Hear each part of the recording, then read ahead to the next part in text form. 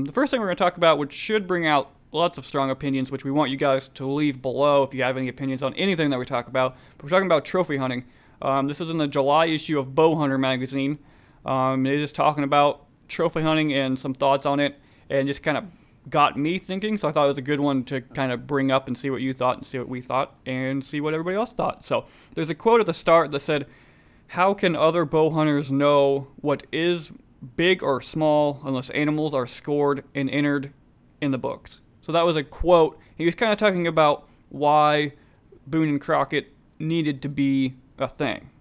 And like I said, it's kind of, he thinks, or that guy thought that, how do bow hunters know if they've shot something big if we don't score it and enter it in some sort of record book?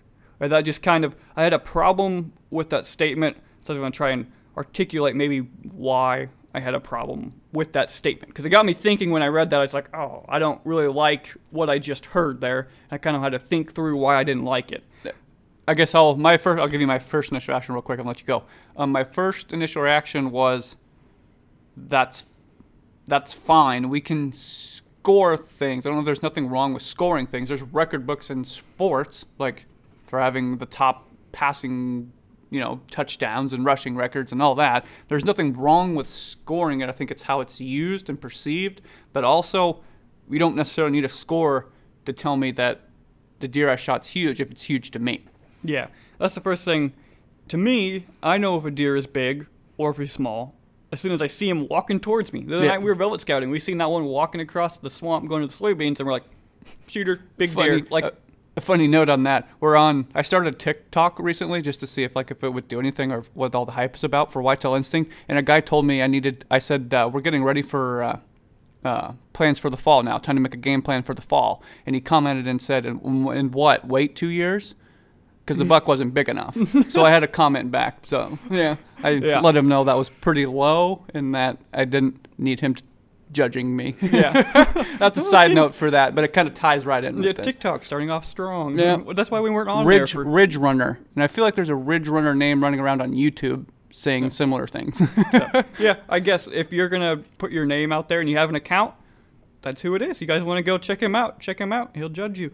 But so moving on. Like I said, I don't need someone, like you said, someone to tell me if it's big or small. If I think, then that's I just got to go back to that. If that's something we've talked about a bunch of times already. That's a big pet peeve for us. It's just a social media people telling other people or shaming other people for what they're shooting or what they think is a good deer. Yeah. It just should not happen. It happens way too much, and it's just I don't know. It just needs to leave. And I think what we're trying to do is at least speak out on it and speak about it, and hopefully other people that have more followers, more, bigger accounts than we do, hopefully start speaking up on it, and we can tame it down a little bit.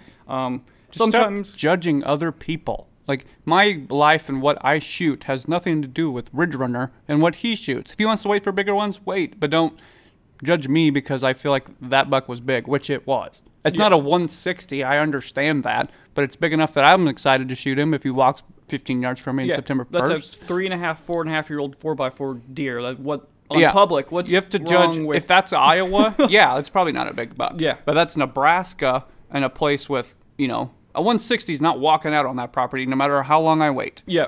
And that deer's probably dead by rifle season if we don't get him. So what are you going to do? Plenty of people will be happy to shoot that thing. Yeah. Anyway, so that's a side note. That was a tangent. Now we're going to get going on. You can see our passion not for the people that do that. But anyways, I'll know if a deer's big, he's walking towards me. I don't need you to score him to tell me if he's big or not. And again, I have right down here, I don't need social media or others to tell me if my deer that I think is big or not big. So, I mean, that's not what's going through my mind, when that deer is walking in. I wrote down Billy was the name I put in, but now I'm going to change it. Like, man, I hope Ridge Runner from Ohio approves of this deer that I'm going to shoot. That's not what's going through my mind. And I think the sad part is that sometimes that goes through people's mind. For us, that's not.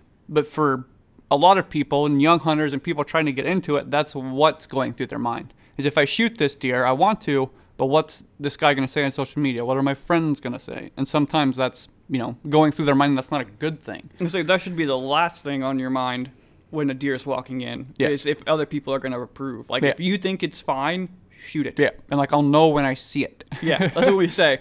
are you gonna like? Did you shoot that one? Dad asks us all the time, "You gonna shoot him?" And usually we're like, yes or no. But it's like sometimes I'll just know if he walks in, and I'll know if I see it when he walks in. If I'm shaking and I'm like, oh my god, like I'm pulling back.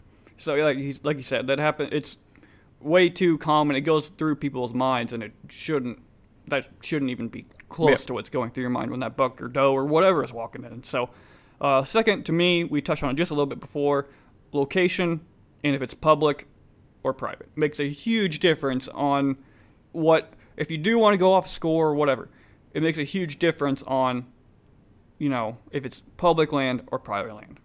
Different states, different sizes of deer. Are you in Rhode Island? Are you in Texas? Are you in Iowa? That's going to make a huge difference between whether that buck would be considered big or not big for, the overall picture of what people would consider a big deer. I mean, I hunted in Iowa with the hunting public, and the deer we saw in public land there were completely different. They blew the deer out of the water that I've seen on Nebraska public land. Like, I see those deer on Nebraska public land, but it's few and far between. Where I'm seeing them there, 12, 15 times a year, because it's Iowa. It's a different place than Nebraska, than Michigan, than Pennsylvania, than Texas, like you said. Like, expectations are completely, different for where you're at. Thanks for watching this clip of the Out Here Show. There's plenty more of these clips and the full show over on the Out Here channel. The link is below. Head over there. Make sure to like and subscribe on that channel, as well as this Whitetail Instinct channel. Thanks for watching, and check out the Out Here Show.